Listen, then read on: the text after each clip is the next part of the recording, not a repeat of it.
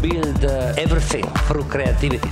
I love jeans. When I was 13, I have my first pair of jeans, so I was so happy. Even if I never designed something in my life, I am not a designer, but I know what I want. I know exactly what the market wants, and I can create an incredible, beautiful collection. I don't think I am a genius.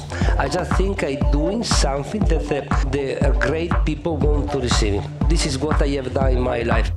If you want to sell what you're doing, you must be the first consumer. And if you trust what you're doing, you are able to transfer to the people who's going to buy. To do that, you need really to prove and reprove and make mistakes. If you're doing everything correct, you can never succeed. You own your life, and through what you choose, you can be who you want to be.